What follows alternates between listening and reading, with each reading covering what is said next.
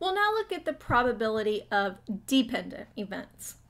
First, a reminder of what it means for events to be dependent. Dependent events are one where the occurrence of the first event affects the probability of the second. Therefore, if we know our first event occurred, our second probability is going to change. And these are what we want to look at here. Before we can define the probability of dependent events, we need to discuss conditional probability. The conditional probability is the probability that an event B occurs after event A has already occurred. And this is denoted by the probability of B given, which we represent by this bar, and then A. This affects our probability of dependent events mainly because our probability of B is going to change depending on what happened in our event A. Therefore, we need this conditional probability. We assume event A happens, and we figure out what the probability of B is after that. We can now define our multiplication rule for dependent events. If we have two dependent events, A and B, then the probability of both A and B is the probability of A times the probability of B given A. So we multiply the probability of A happening by our conditional probability of B. And sometimes you may see this using our intersection notation, A intersect B, which is another way to represent the ands. And then everything else would stay the same. So let's look at some examples. Let's suppose we draw two cards without replacement. So we draw one and then draw the next one. What's the chance that we'll draw two kings? Well, we start with the first one. There are 4 kings in a deck of 52. And then the second one is our conditional probability. Our deck no longer has 52 cards because we've removed one. So we're down to 51 cards.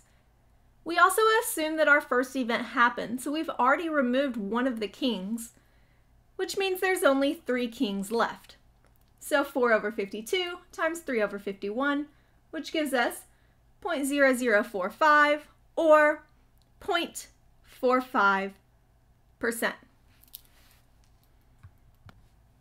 This time, we'll once again draw without replacement, and we're going to draw 3 cards. We want to know the probability of getting an ace, a king, and a queen.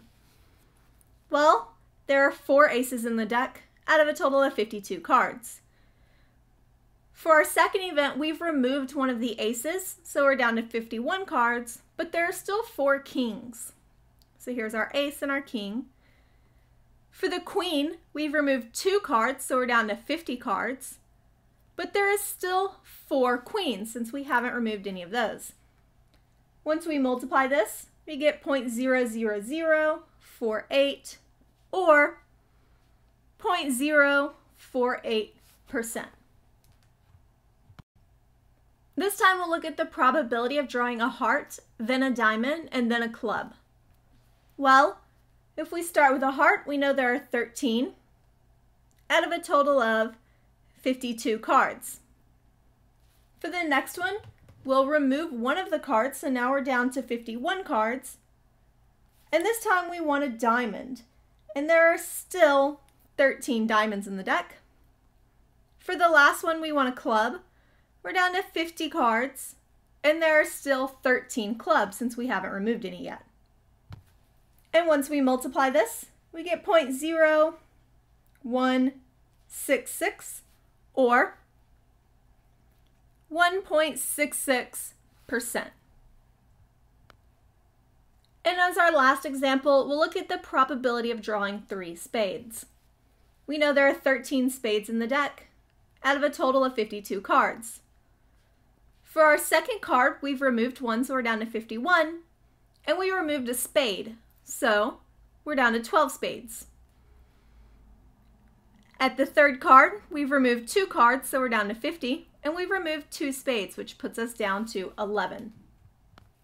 This gives us a probability of 0.0129 or 1.29%.